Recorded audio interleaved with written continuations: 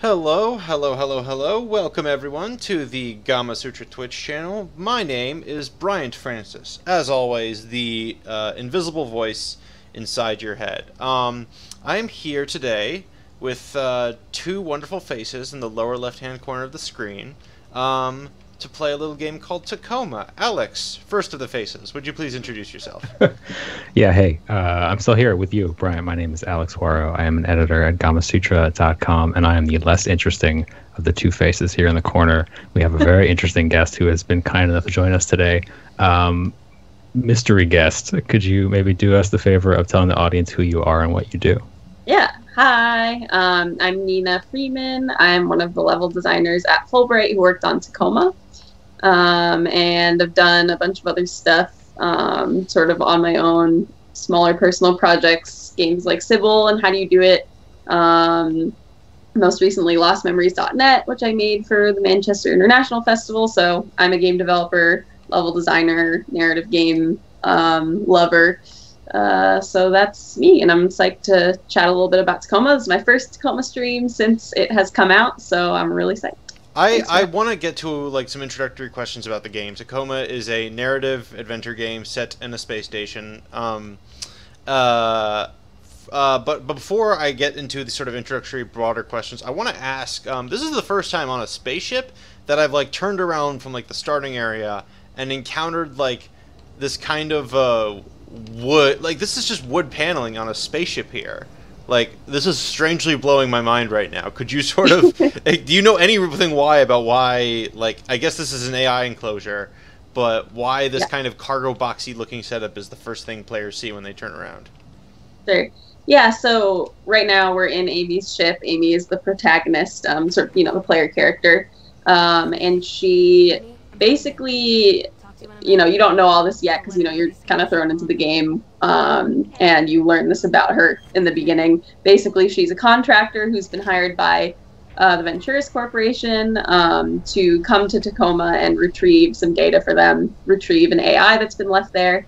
So you're a contractor, and that ship that you just exited was the ship that she came in on. So it's like her contractor ship that was sort of like set up, sort of for a last-minute contractor trip to be set up to retrieve this AI, which is why you have like all those, like wood panels, because it's just sort of supposed to be like, I'm like, what's the word? Is the word slapshot? Slipshot? Slipshot, yeah, that's the word. And it's just supposed to be like, a basic contractor setup, just to be like, okay, like go do this thing. Like she doesn't have like, she's not an official Venturis employee or anything. She's a contractor who's just been sent out sort of on this small mission. So she doesn't have the most glamorous setup or anything, but she's sort of here to just kind of get the job done and get out.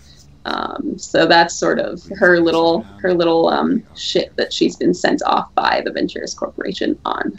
So it's kind of a way, I mean, it's kind of the first way we can illustrate, right, as the game gets started, is how you all are using level design to communicate information about the character and her place in the world. Is that accurate? Yeah, I would say so. It's definitely, we wanted to have Amy's ship feel different from the main Tacoma station, because like I said, she's not a Venturis employee. She's been sort of sent there for this mission for them as a contractor, and we wanted to sort of show the contrast between here's like this official Venturis facility that's like, all decked out for people really living in this space, for an extended period of time, versus a contractor who's been sent out for a short-term mission, and who's like, not supposed to be out like living in her small ship. She's supposed to kind of go there and leave. So definitely trying to differentiate Amy's space from the crew's space. Right on. Could we talk just for a second here about your own work as a game developer and the story of how you came to be involved in this project? I think that's a really interesting thing to delve into. Have you ever worked with a team like this before, or has it always been mostly solo work? Yeah, it's been, so before I started at Fulbright, I was a student actually. So I went to Pace University, was an English literature major, not really planning to go into games at all, did poetry, and then kind of fell into a group of friends, like a friend group in New York, and a bunch of them were game designers. And I just kind of was like, oh, you make games? I love games. That's cool. And discovered game making that way, and started going to game jams and stuff with them, and started working on little small things just for fun, like with friends, always with like groups. So like, for example, How Do You Do It was like one of those early games that I worked on with my friends, and that was 4 of us. So most of the work I'd done before Fulbright was like on like tiny teams like that, and mostly in like sort of a friend circumstance where none of us were trying to like build a company out of it or anything. We were just kind of like, let's make this as friends. Until Sybil, which was a bit more of like an official thing that I was doing, where I like gathered a team and like, you know, we sold the game and whatever. So that's a little different. But yeah, prior to Fulbright, I hadn't worked at a game studio at all. I had just been doing kind of like independent solo work with friends, or grad school work, which is what Sybil was. It was started as like my master's thesis project. And then I met Steve and Carla, and then I started working at Fulbright after we chatted and were friends for a while and talked about games together. Steve gave me a lot of feedback on Sybil, so we kind of got to know each other as designers through that. Long story short, basically. Nice. Yeah, and it sounds like you're still working with a group of friends. But sort of like, kind of what I want to dig into is, you know, you are pitched on this project as a level designer. I'm sure you had input on a bunch of different stuff and worked collaboratively with everybody. But I want to know what it was like to try and come into a project that had already been established, had a certain kind of creative vibe, creative vision, and try to work within that to like surface those values and your own values through the level design. Yeah, so when I like interviewed at Fulbright for the job I now have, they had Tacoma had been in development a bit. Like it was a completely different game back then. I think it was set in space at that point. There was a point where Tacoma was set on Earth. So like it's gone through a very like it's grown a lot since they started, or since we started. And so yeah, I was hired when they were trying to build the team. So they hadn't really, like, the game wasn't in full development yet when I was interviewed. So I actually got to start really at a very formative time in the project when we, at least like Carla and Steve, sort of had the setting, like we're going to be on the space station with this crew and it's really going to be about them. So yeah, I actually got to start, you know, during the really, really early phases before the Tacoma station was like this, like when it was still sort of more of a luxury space. I think originally the plan was to have Tacoma be like a luxury kind of waypoint between a resort and Earth, a resort on the moon. And Tacoma was super different back then. And so I was working on it in that early time and actually got to be a part of like it changing into what it has now become, when we kind of like made a shift in focus, which is sort of a long story, but basically... Yeah, right there, Brian. How's it going? The bug showed up again. I'll go fix this while you guys keep chatting. Yeah, nobody. The game's gonna vanish. Sorry about this. Nobody panic. There's a mild issue we have with our streaming setup where we're occasionally losing controller connection, so it's no big deal. We're gonna take care of that. I'm sorry, Nina. Go ahead. Tell me a bit about. I was like just talking without even looking at the screen, so I was like, "Oh, hey." That's okay. I mean, this is ostensibly an interview show. That's cool. We should dig into that a little bit because I think that's one of the persistently interesting parts of Tacoma's story is the sort of like the pause and revamp. Right, somewhere in 2015, I think maybe. You know, like the game kind of changed in a big way. Yeah. And what was that like for you? I didn't realize. Forgive me, that you were involved so early in the project. So what was it like putting in all that work, taking it out for playtest, and then deciding, you know, maybe this isn't right. This isn't what we're trying to do. This isn't like really sort of what we want to put out. Yeah, it was interesting because yeah, we had built this full version of the game with like a couple of pretty large spaces and a handful of like really early versions of these AR scenes that are now in the game. And, you know, we sent it out for a big playtest and we're getting this feedback that basically communicated to us that like some of our ideas were getting across about what this game was, but not all of them. It's kind of vague, but it's super this one early version. And I think one of the things we focused in on was like we had these scenes that were taking place in 3D space, but it like wasn't really, those scenes weren't engaging people in the way that we wanted them to. And at that point in development, we had like more low gravity spaces. So a lot of the mechanics were like, you jump from one surface to another, and that like both surfaces are different areas you can explore. And that meant like the levels were huge. And those, it was like hard to really make those spaces feel as personal also, because there was just like so much space. So we were like, what we feel like we're good at is like making these personal spaces, making these like character driven stories. Like we feel like there's a lot of potential for these scenes that like the AR scenes that were not really interactive yet. So we kind of took all that feedback and took a step back, and we're like, we should reevaluate what we're doing so that we can better communicate like the story in the ways that we're really strong at. So that's when Steve and Carla kind of came up with the AR scenes being more interactive. So like, you know, in the game now you can scrub through the AR scenes as if they're videos. That idea kind of sprung out of the shift we took in development, and the whole idea of like having one zero G space and then having the personal spaces all of gravity. That stuff all kind of came to fruition at that point too, because we were really like, we should start playing to our strengths again, because I think we kind of lost track of that for a little while. And yeah, so it was really good. We definitely threw out a lot of stuff, which was, you know, that's not always the most fun thing, but it was totally worth it. And I think the game became a lot better for it. So yeah, no, totally.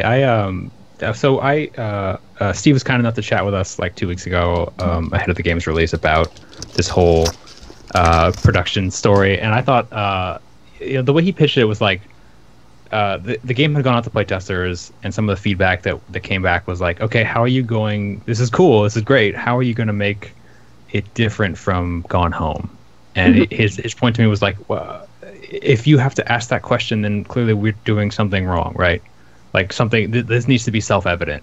Yeah. And so like part of what he described is like, in a way it got much farther from Gone Home, and in terms of like the interactive cinematics that you can scrub back and replay and move through. It's very much like interactive theater, and in some ways it became more like Gone Home in that like those free-floating segments kind of were brought back down to earth in a way, and now you can sort of move through spaces and rifle through people's stuff and look at their notes and everything. For you as a level designer, like what did that mean for you to kind of pull back on the like zero G stuff and figure out ways to tell stories through like objects resting on tables? You know, like how did you change your approach to design to accommodate that like shift in direction? Yeah, I mean, I think honestly giving ourselves the benefit of gravity made things a lot easier, because we didn't have to worry about like, how do we have, because in zero gravity like things are just gonna float, right? And we were really like, that's fun, and we still have that in the game, but like I think we really enjoy doing the stuff like, for example, the dinner table in admin where it has like all the party hats and stuff. Right. That's like, you know, you can pick all that stuff up and whatever, but you know, when you first encounter it, it's this sort of like whole set piece. And you can kind of like look at it and be like, oh, what was happening at this table? I guess it probably has to do with this obsolescence day party, which I just saw a sign for. And all that stuff kind of being organized in a really specific way. You know, I think is important to communicating a story there. And if like those things were just kind of like floating around, it would be a little more confusing to the player. I think like we would know what was going on, but like the player wouldn't necessarily know if things were just kind of like randomly there.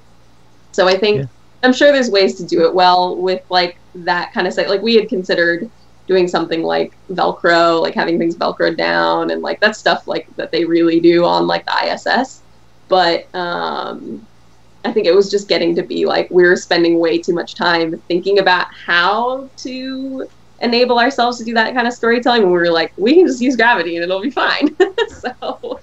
So yeah, it was nice to be able to like get back to, you know, thinking about how we really do set things up in the real world, and like people are so familiar with that kind of thing that it's like the ideas just come across so much faster.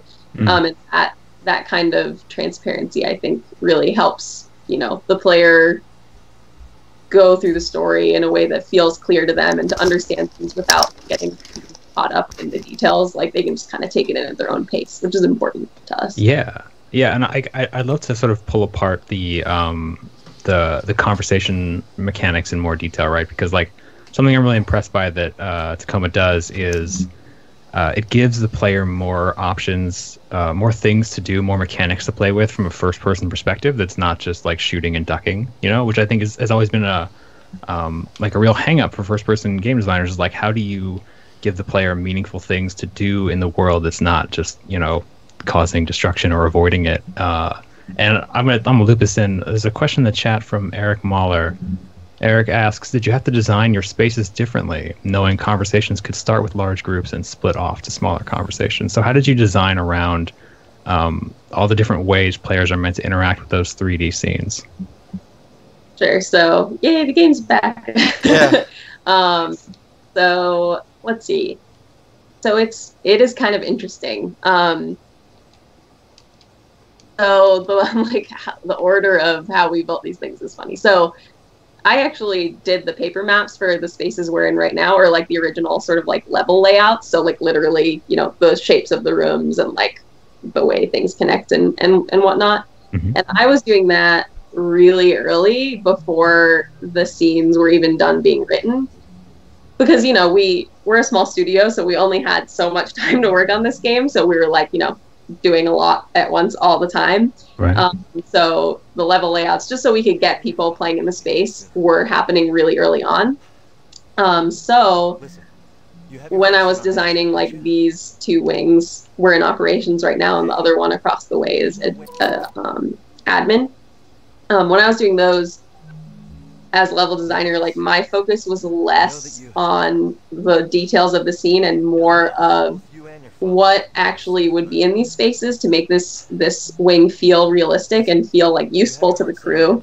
And like, why are they going there? What rooms will the player expect there to be in a wing named operations, for example? So like, you know, the operations guy is Clive. He's dealing with a lot of like shipment stuff. And I knew, you know, a lot about the characters at this point. So I was like, okay, so he's shipping stuff out. So there's probably going to be cargo bay, operations stuff. Like we can have the gym there because that's a lot of like equipment related stuff. And obviously there's like the locker rooms, and it's just like they're like storing a lot of things there. And obviously Clive is the operations guy, so his bunk is going to be there and his office is going to be there. So a lot of the early level design stuff for these areas was just like trying to think about how to make a realistic space that feels lived in, that feels usable by the crew. And then as Steve and Carlo were writing the AR scenes, they worked with Noel, the animator, to stage them in the space to make sense there. So it was really like actually pretty interdisciplinary, like working a lot with Noel and Steve and Carla, and like all this stuff kind of happening at once and coming together as a full piece pretty simultaneously.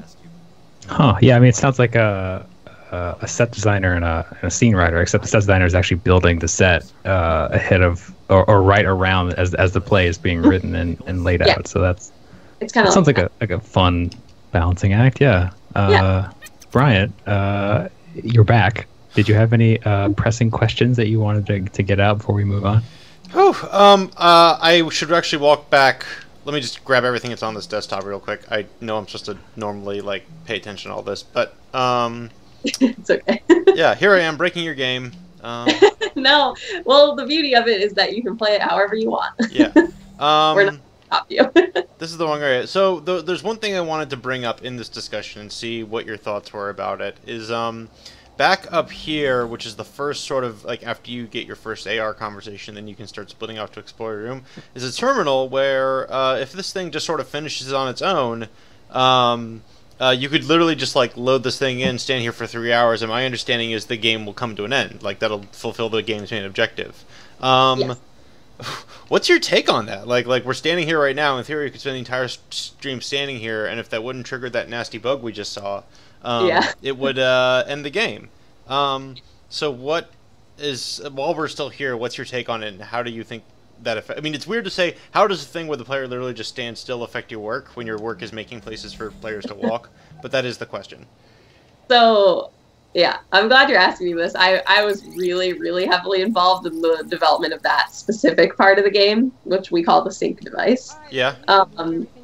So early on in development, when we were playtesting actually these specific areas, because these were like the first areas of the game that we had for playtesters, we did not have that sync device yet. And basically we had more like locks and keys at that point, and like passwords and stuff that would let you explore different rooms. Mm-hmm. We found during those playtests that like a lot of these codes were found on desktops, like the one you're looking at now. Mm-hmm. And players were really like, we found that they were actually kind of ignoring what was happening in the scene and just like trying to find the codes without even really like thinking about what was going on. They were just like, okay, I'm looking for that thing to pop up in the world that will give me the key so I can look at the next cool area. And we were kind of like, okay, so we're basically incentivizing the player to ignore like our AR scenes, because you can't really you don't find codes like in the character moving around, right? Like that's just like story stuff that we want you to engage with. So we were like, we're kind of like, with the old way we were doing it, we were like, we're distracting the player from what we want them to be paying attention to.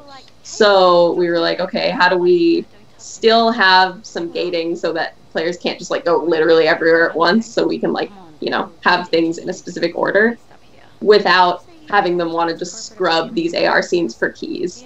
So after that conversation, we brainstormed and kind of came up with this idea of the sync device where, yes, there's one way you can finish the game, which is by sitting in front of it and watching it tick up to 100%. But if you go explore the wings, it goes faster. So we were like, that is a more abstract way that isn't tied. It isn't, the sync device is sort of so abstractly tied to these AR scenes that it helped players sort of like relax for a second and be like, okay, I'm just waiting for this download like I might be uploading things off my flash drive or whatever, and lets them kind of like explore the wing at their leisure rather than worrying like, oh, I gotta look at the scene to find the code because otherwise I can't finish the game.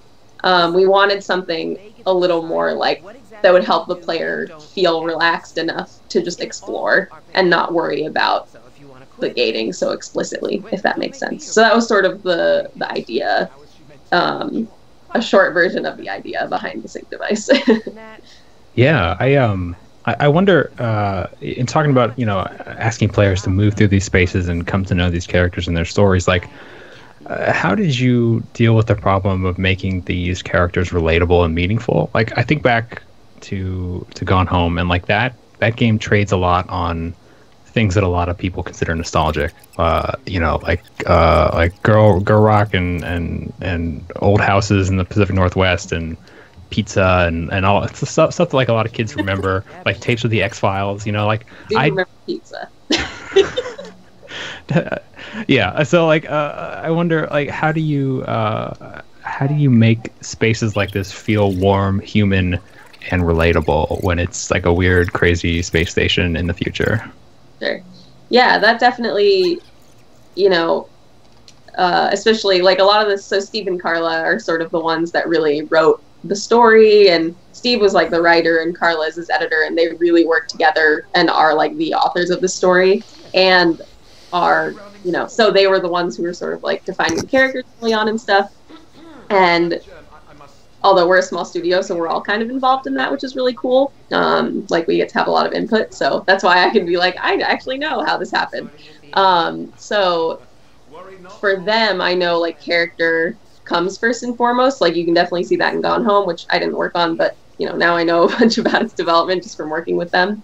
And character is always really a true focus for them. So, you know, with Gone Home, early on, they did a lot of like interviews with people who had similar life experiences to those of their characters. And they also did that for Tacoma. So right from the outset, like there's a focus on character, a focus on specificity of lived experiences. So the writing is really coming from that.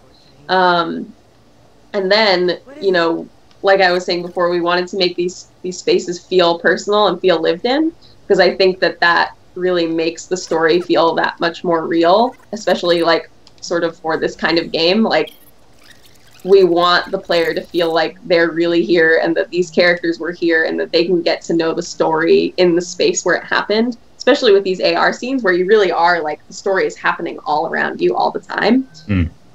So I think the feeling of realism is something that we really aim to achieve, whether it's from defining the characters through like, you know, doing all this research, whether it's Carla being like, she's like really got into researching like space stations and how people actually live on them, and then, you know, extrapolating sort of the more futuristic elements from that. And then to Noelle, who was the animator, who really, you know, I think she did an amazing job just making the characters, like animating them to feel real, like with just little personal tics. And like one person was commenting to us, they really liked, there's this one part later where Clive and Evie, the two in this room right now actually, are walking around holding hands, and then another crew member approaches them and you can see they stop holding hands really quickly. And that kind of says something about their relationship, and that's just like a really subtle animation detail. So I think all this stuff kind of came together, I think, or we hope, to make the characters feel real to people. Yeah, right on. What do you think pizza is like in the future of Tacoma? Okay, I'm like, do we have pizza in the game? Now I'm freaking out. We need pop quiz. We have actually, I mean, there's a lot of food on Tacoma. Like, if you go, especially in the admin wing, or like there's the oolong tea right there. Part of my drink bag. Yeah, the drink bags. The drink bags are actually one of the few things in the game that has been in it since that first version that we like kind of threw away. We've always had the drink bags. They're gross. But, you know, like I've been saying, we want to make these spaces feel real. We're aiming for a sense of realism.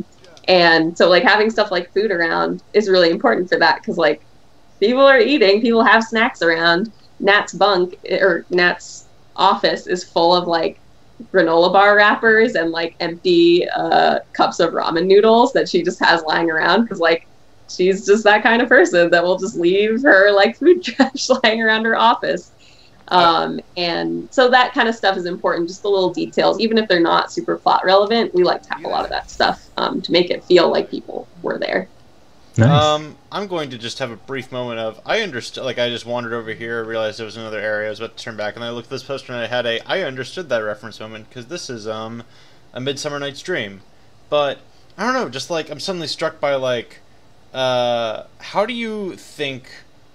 Alex asked a question earlier about nostalgia. How do you think references can be used well in game design? Because there's sort of like the difference between a very obvious pop culture reference, like someone dropping in like "I'm your father," and this is like an older reference than that. This is literally like a play referencing Greek mythology from the 16th century. Don't quote me on that. And I was just at Shakespeare on Sunday. Like, how do you feel cultural references and nostalgia impact game design? And maybe how do they impact level design? Yeah.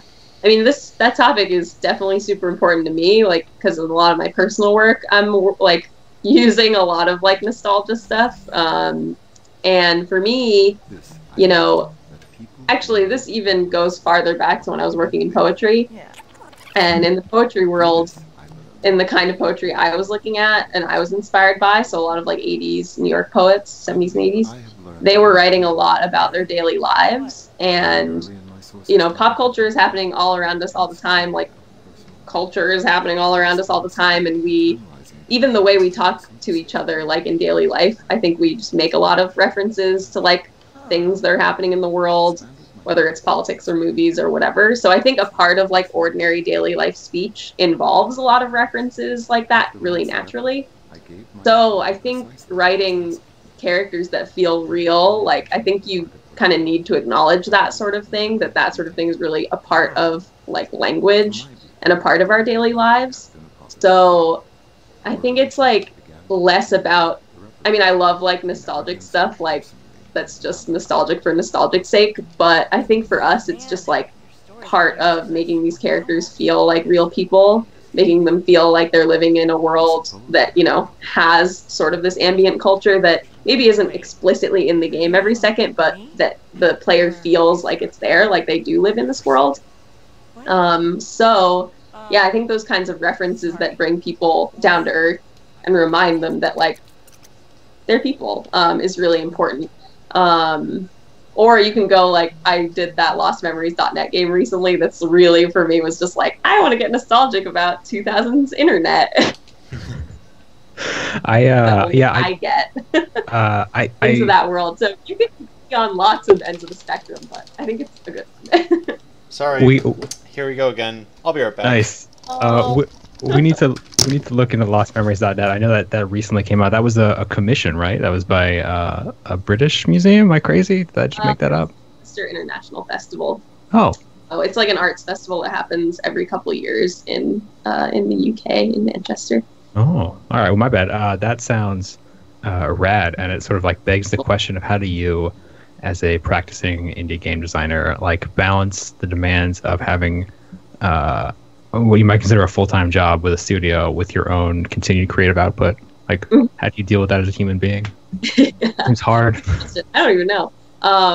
Yeah, it's kind of wild. I shipped 4 games while I was working on Tacoma.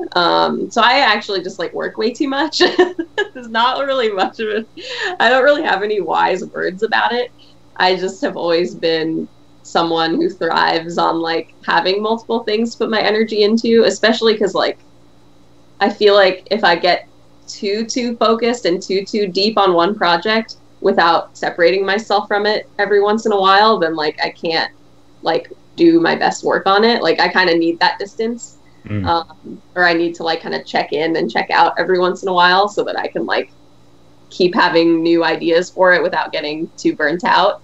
So I think some of it for me is like needing variety to feel at my best creative self. So yeah, I always work on a lot of stuff at once, but right now I actually like we shipped Tacoma and I like don't have any side projects right now for a minute, so it feels kind of good. All right, so like in this moment, in this pause between workloads, like I want to ask, what do you give up for that? You know, like I think a lot of designers deal with this. You know, they give up family, they give up sleep, they give up exercise to fulfill their creative passions. Like I want to know, what is it for you that you sacrifice to do this kind of work? Let's see. I think, one of the things about making games is that like they're so like the amount of work that goes into a game of the scale of Tacoma or even of the scale of like Sybil is just like immense.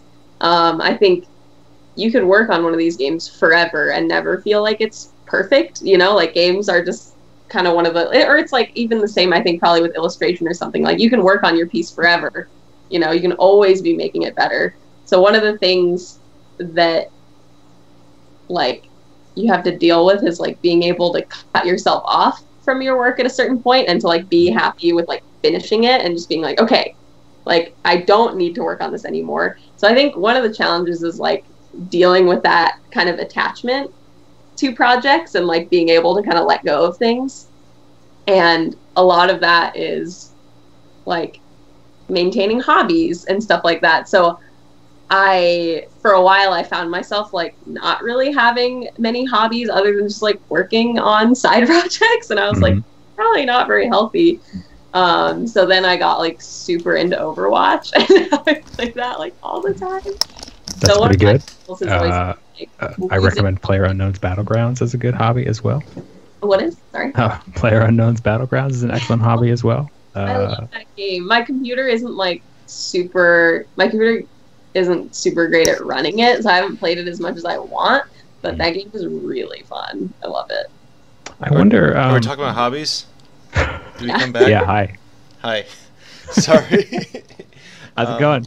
Good. I have a theory about why this keeps happening while we're playing, so I'm keeping my... Oh man, did it wipe? How much of this... I'm keeping the controller directly connected to the console near me and nudging on it every now and then. Nice. Okay. Just pray. Surround it in a circle of salt.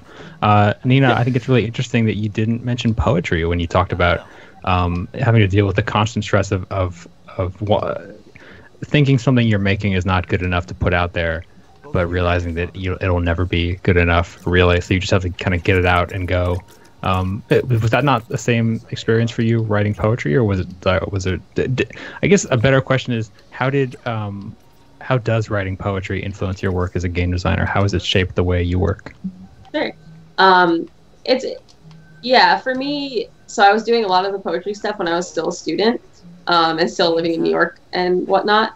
And that part of it is that poetry really taught me, like, how do I describe this?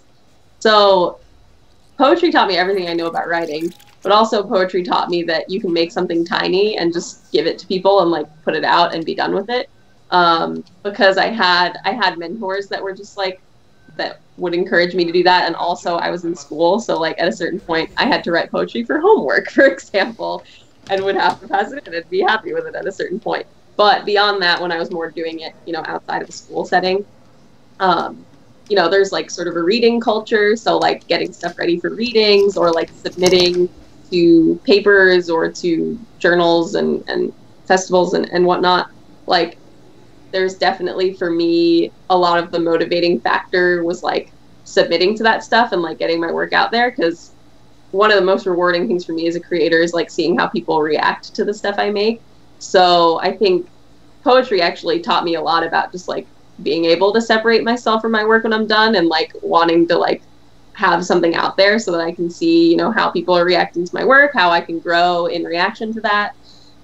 So yeah, for me, I think poetry taught me that a priority for me was like to really see how the audience engages with my stuff and to, kind of try and learn something from that every time. And I definitely like took that into my games practice. Like I release a lot of small games like pretty quickly. And I think that poetry kind of taught me to be okay with doing that. Huh. Do you ever hunger for a larger project? Obviously Tacoma is a multi-year investment that was significant. Do you think you'll continue to do this kind of work in the future, or is your passion lie in sort of smaller personal games? I think about this a lot. I mean, obviously I'm like, with Fulbright, and like the experience of making Tacoma was like really, I would say, both formative and just like transitional and just amazing. Working on Tacoma was one of the coolest things I've ever done in my life. So like I would definitely do it all again, like this scale of project.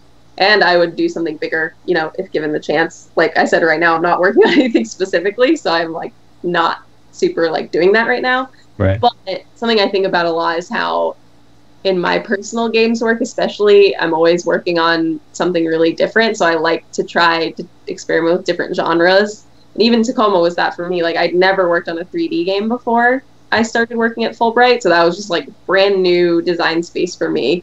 And I think something that keeps me excited about making games is experimenting with different genres and just like super different mechanics and trying different stories and just, I think it's really like that's something I like to do, but I see other really good designers who like to do the opposite, who like to really like kind of experiment with a similar genre and kind of iterate on it and get really good at that one thing. And I think that's awesome too. I think I kind of tried to do that with Lost Memories a bit because it's pretty similar to Sybil. So I don't know. I like to just try and keep it fresh. So I'm always like excited about what I'm working on because I just hate being bored. Yeah, I mean, you're not alone. Like I have talked to other game makers who do side projects while they're working. Weirdly, they're always working on a big like what you might consider an indie project, and then they have their own smaller project at night. I almost never see this at big studios, presumably because there's like a contractual. There's a contract looming over you in the background of like don't make games, while you're here, or they're ours. But like I wonder what advice you would give other game makers who are in the same boat, like put yourself back to where you were when you were joining Fulbright, when you're going over those interviews. If you could give yourself any one piece of advice now, what would it be? I would say like, but the first thing that comes to mind is like super practical probably, and like Great. So I'll give maybe two things. One would be don't work on more than 2 games at once. Just don't do it. Yeah, okay, I think that's good. I was working on 4 games at once at one point during Tacoma's development, and it was a lot, and I was really stressed out. And I think that I mean, I still like am really proud of the work that I did on those games, but I think I could have had a much more comfortable, like well-paced development cycle for like my side stuff if I had been doing that. Or if I had like limited myself to only a couple things at a time and take more vacations. I have not taken enough vacations. So like, yeah, my best advice would be like, once you really feel like you're getting the stride of like making things, like be really deliberate about taking time off and about keeping the number of simultaneous projects low. And then my more like advice to layer on top of that is don't be afraid to work on two things at once. Don't be afraid to take on side projects. Even if you're going to work on it really slowly over a long period of time, I think it's really healthy to have like something to take your mind off of like maybe your main project that's really stressing you out, and to have another creative outlet. So it's kind of like, it's definitely a hard thing to balance, but I think it's good to have like different things to focus on when like one other thing is really like being a pain in the butt or stressing you out. But don't overdo it. Yeah, no, I think it's really good advice, and not nearly like when you said it's really practical. I thought you were going to say like invest in an IRA, like open a Roth 401k early. Definitely talk to an accountant about that.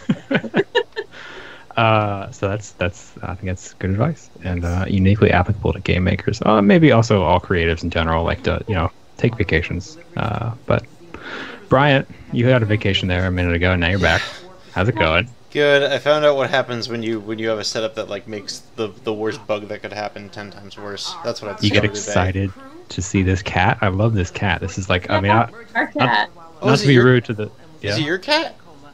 The cat in the game. Wait. Oh, is there a cat? Wait. Oh, it's there. Yeah. Yeah. Sorry, I didn't see this have a cat here too, but that my cat's asleep. name is Margaret Catwood. Yes. Like, Which isn't in its like label, but there's things in the game where they're talking about the cat and they call it that. So yeah, that's the cat's name. nice. Yeah, like I didn't want to jump in earlier, Brian, on your question, but like definitely, I feel like the works of Fulbright have been rife with references, nostalgic or otherwise. Like I definitely saw Roberta Williams earlier, and that was always a nice touch. I did not realize the cat's name was Margaret Catwood. That's really, really good. So yeah, Brian, sorry. While you were away, I feel like I've just sort of been rambling on here for a while. Did you have any like burning questions you wanted to get out there before we have to wrap this up? You had to throw them before we wrap this up in there, didn't you? I mean, we got time. We got like 15 minutes, but No pressure, Bryant. I guess, yeah, okay, yeah, here's one that I was, from my notes that I was thinking today. So, Nina, you worked on this game as a level designer.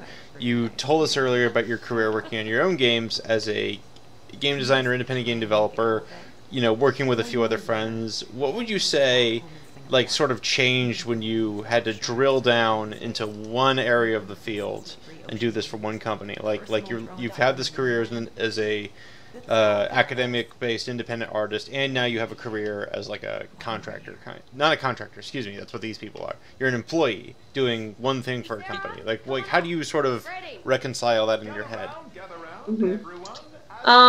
For me, it was just like a big learning experience, and when I say that, I mean that I was given the chance to work with Stephen Carla and Tynan, the other level designer, and everyone else at Fulbright.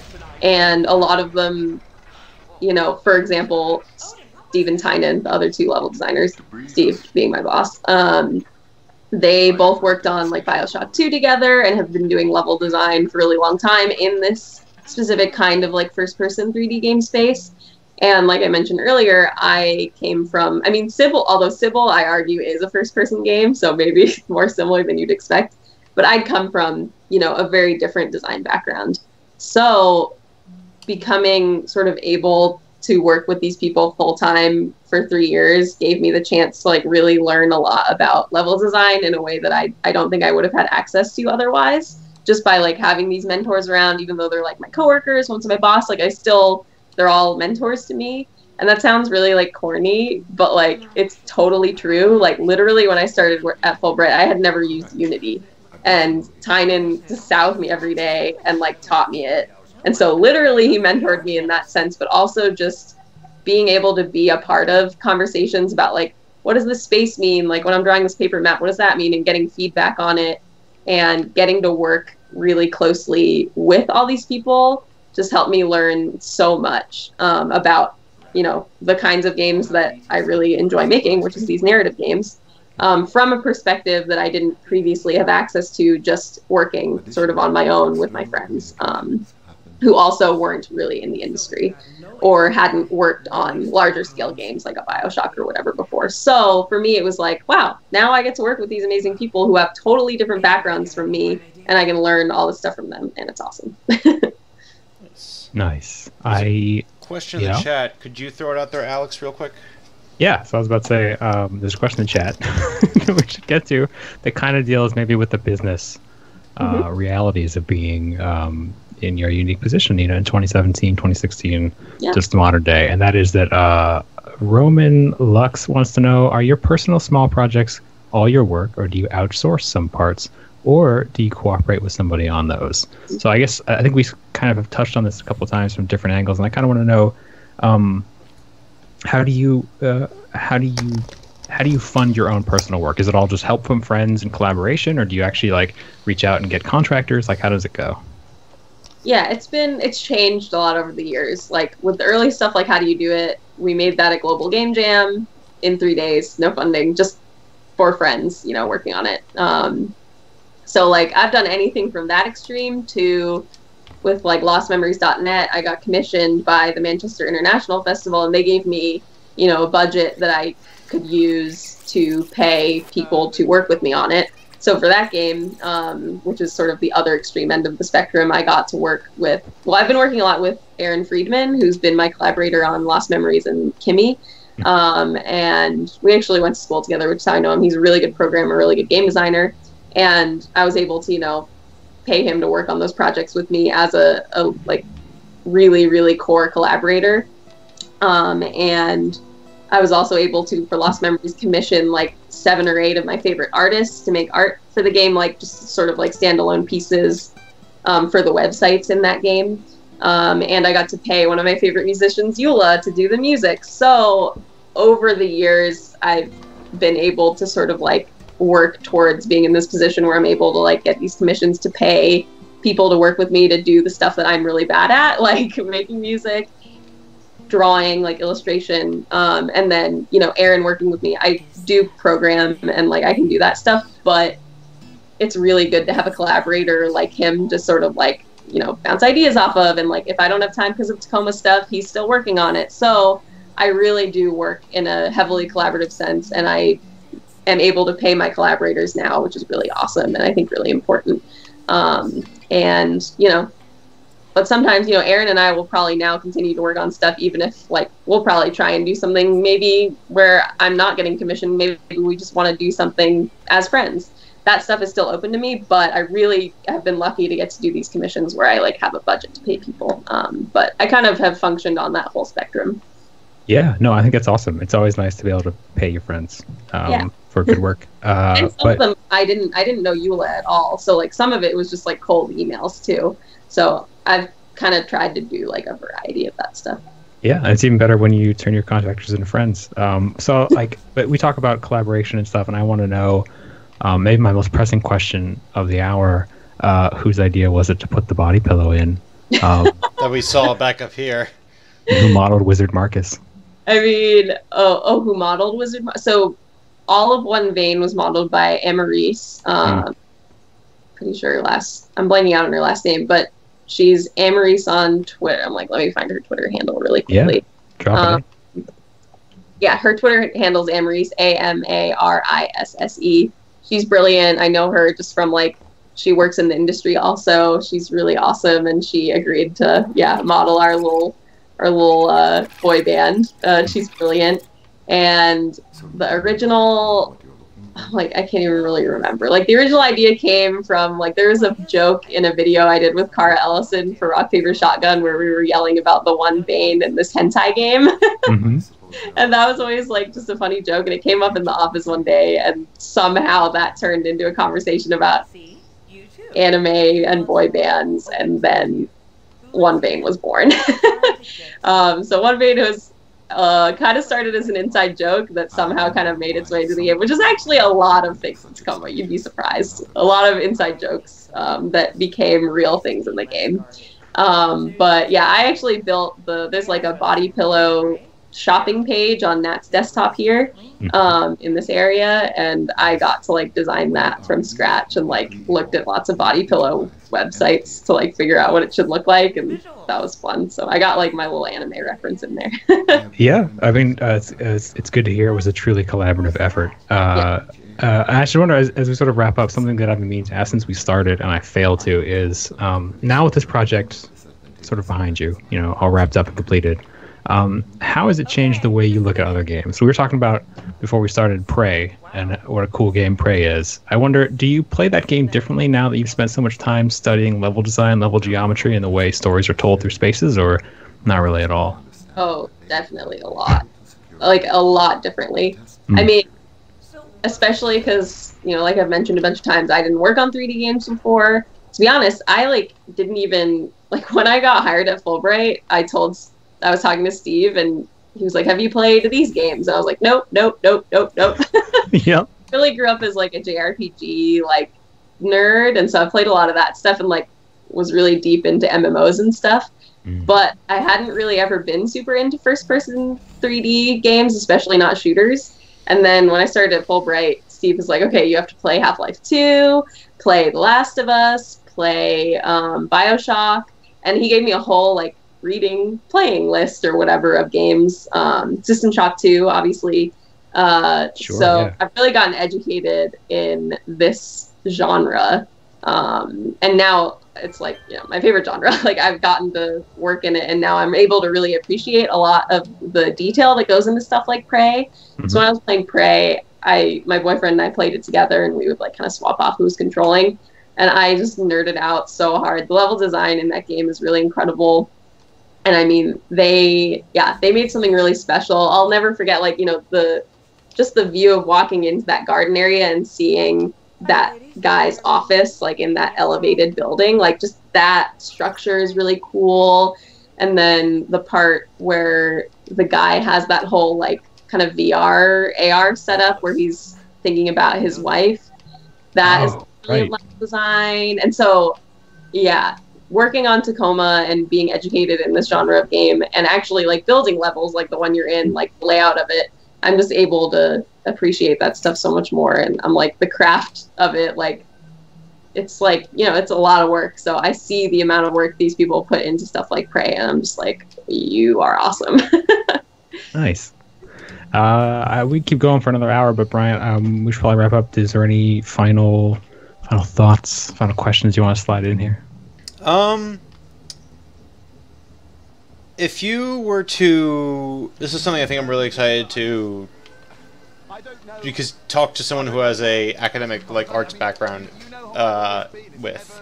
How would you, if you, you know, sort of could describe your work as a level designer or a game designer the same way you describe your work as a poet, like, you know, sort of like, you know, like they were asking you to build a profile of your poetry in school, how would you think about your level design work that way? Is there a way you could sum up, like, the work you've done on Tacoma and other games? There's just Tacoma, I guess. Sorry, a wee bit of the rambling there. No, it's okay.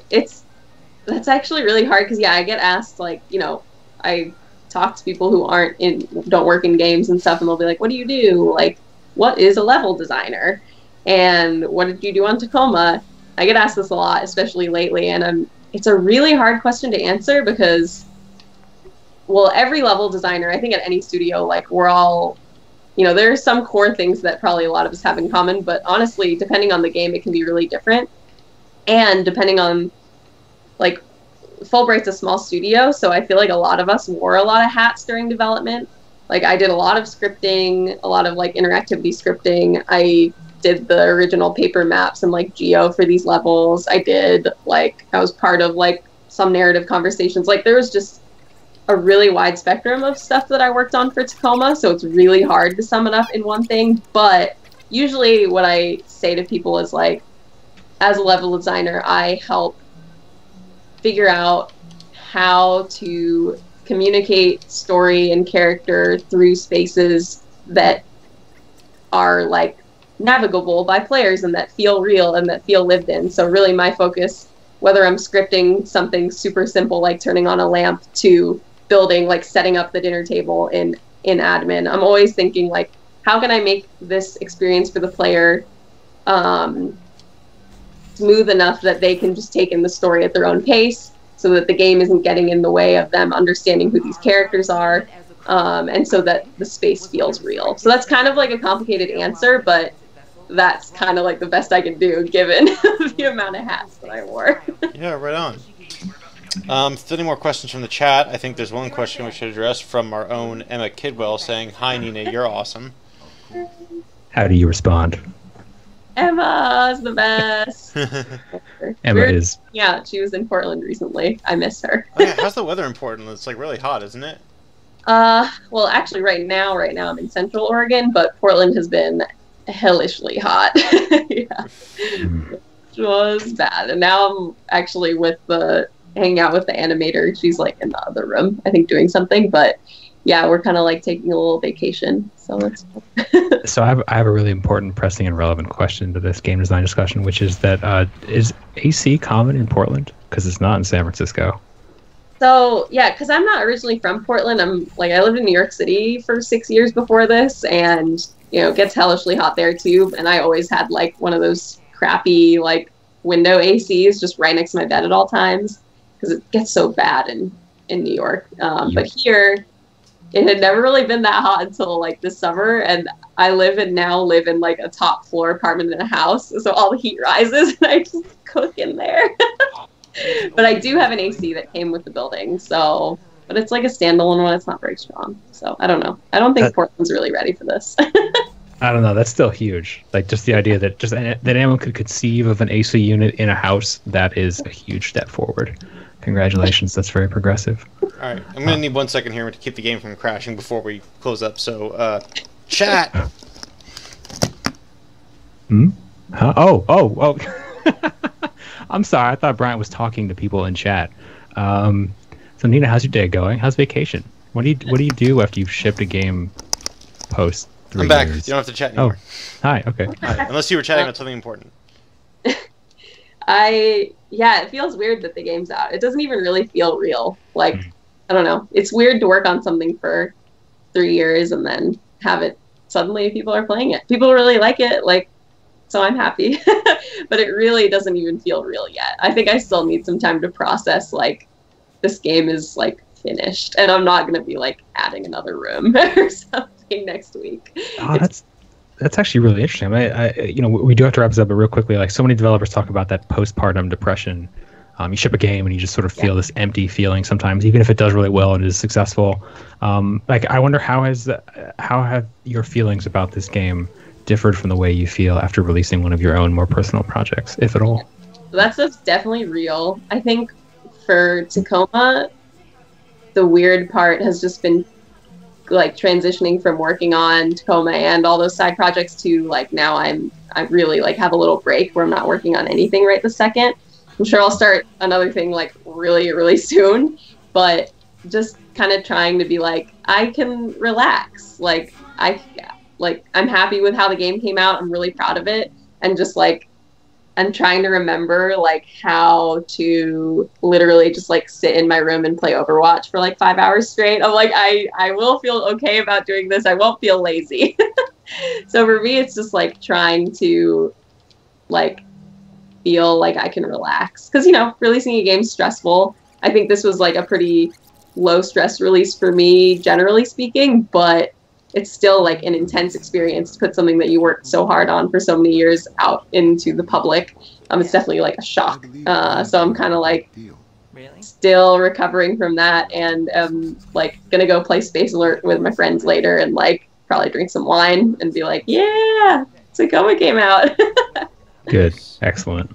All right, I will commence the wrapping up ceremonies. Thank you all for watching another technically challenged episode of here with us on the Gamasutra Twitch channel. I've been joined today by Nina Freeman as we play Tacoma. It is now available on Steam and Xbox One if you want to check it out. Nina, if they have any questions for you about level design or indie development, where should they send them? Yeah. So you can always tweet at me. I see a lot of notifications right now, so I might not see it right away. But my Twitter handle is HentaiPhD. And my website is ninasays.so, and my email address is there. So if you ever have questions, feel free to email me. Obviously, the Tacoma site is tacoma.game. So you can check out stuff and links to where you can get it and whatnot. But yeah, feel free to tweet at me.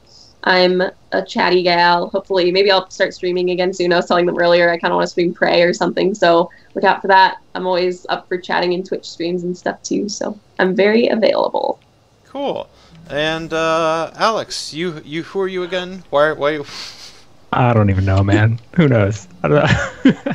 Today, at least, I have been Alex Waro, editor at Gamasutra. Thank you all so much for watching, and please have a fantastic and safe Wednesday. And I have been Brian Francis, a contributing editor at Gamasutra. We would, as always, appreciate it if you would please follow the Gamasutra Twitch channel so that we can deliver to you more high-quality interviews, and hopefully they'll be less problematic than this one. Sorry, that was actually partly my fault. But yeah, please follow so that we can get you more interviews, roundtables, the good stuff. If you like Gamasutra, the website, you'll like Gamasutra's Twitch channel. Thank you very much. Have a good day. Bye, everyone. Bye.